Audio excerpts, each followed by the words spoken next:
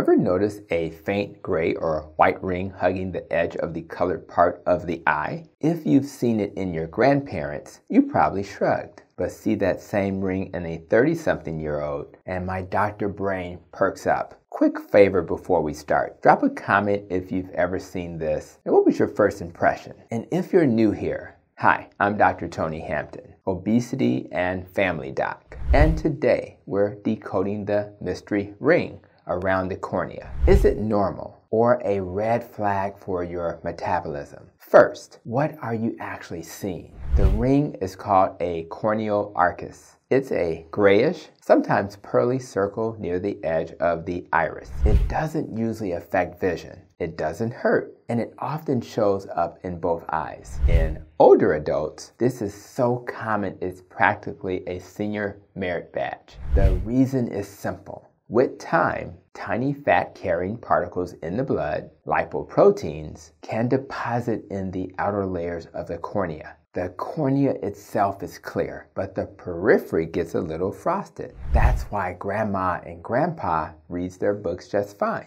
The center stays clear. So if it's benign in older folks, why am I talking about it? Because the same ring in younger adults can be your body whispering, hey, check the engine. I'm going to keep you in suspense for one more minute, because understanding the why makes the what to do obvious. Think of cholesterol like cargo traveling on ships. Those ships, ApoB containing lipoproteins like LDL and VLDL, move fats and cholesterol around. When there's too much cargo, or the docks are jammed, hello insulin resistance. Traffic backs up. The spillover shows up in places it shouldn't, like your arteries. And yes, sometimes the corneal edge. That's corneal arcus, a cosmetic clue that can mirror what's happening deeper in the body. All right, when should you worry? Age matters. Over about 50 or 60, like where I'm at in life, is usually a normal age-related finding. Under 45.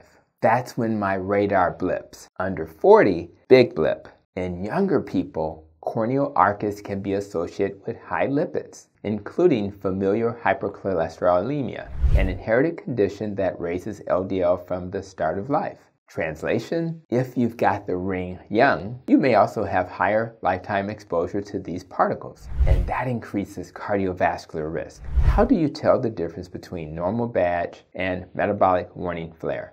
Context matters. Age, family history of early heart disease, early skin clues like xanthelasma, those yellowish eyelid plaques, your waistline, blood pressure, and what your labs show. And remember, while the arcus itself doesn't harm vision, it can be the only obvious sign that your internal chemistry needs attention. Here's a quick myth buster. This is not the same as the coppery Casa-Fisha ring from Wilson's disease, and not the chalky limbo changes from UV exposure that people confuse it with. Corneal arcus is typically gray-white and evenly spaced around the edge. Also, here's a fun nerd fact. It often leaves a tiny clear gap right at the border called the lucid interval. File that under things only eye doctors and curious YouTube communities know.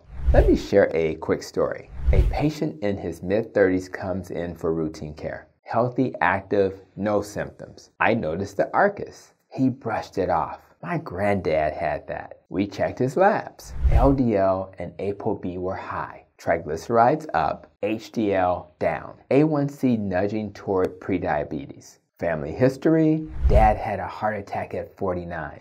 That ring was his wake-up call. We got serious about nutrition. Prioritized low carb, cleaned up those seed oils, improved sleep, and yes, paired lifestyle with medication for a season while we drove risk down. Because in the world I live in, medications serve as bridge therapy but not a permanent solution.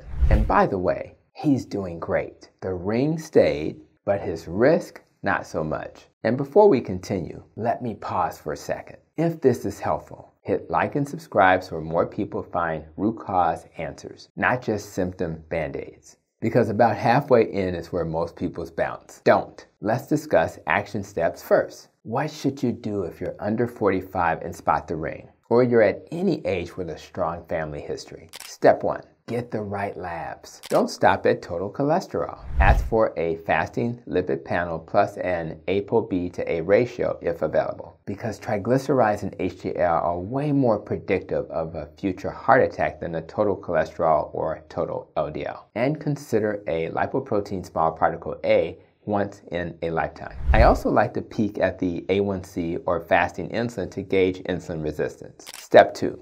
Address the engine, not just the dashboard lights. If insulin resistance is driving the traffic jam, lower the traffic. That means curbing sugar and refined starches, the foods that jack up insulin and push VLDL production. My clinic bias is clear. Low-carb approaches often improve triglycerides, raise HDL, and shrink those risky small LDL particles. If you're carnivore or keto curious, structure it well and measure the response. If you're not, you can still win big by ditching ultra-processed foods and liquid sugars. Step 3. Mine your fats. Swap seed oils for BOCA, butter, olive oil, coconut, and avocado oils, as well as your favorite animal fats, while you clean up carbs. Choose protein-centered meals with real food. If you tolerate dairy, go for minimally processed options. If not, skip it. Hydrate, but not so late that you're up all night. Salt to need on low carb, and keep your minerals in check. Step 4. Stack the lifestyle wins. Sleep is metabolic medicine. Aim for consistent bed and wake times. Manage stress like it actually counts, because it does. Move your body daily.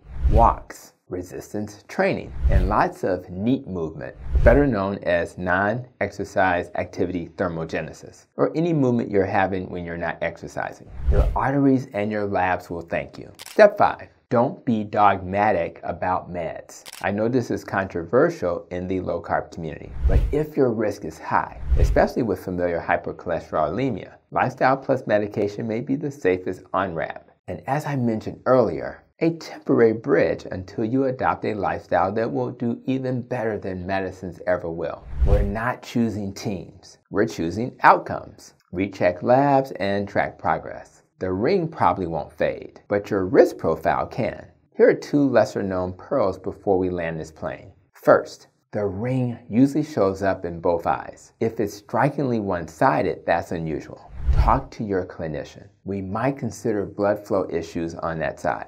Second, the ring itself doesn't blur your vision. If you're noticing vision changes, that's a separate issue. Get an eye exam and make sure nothing else is going on. So here's the bottom line.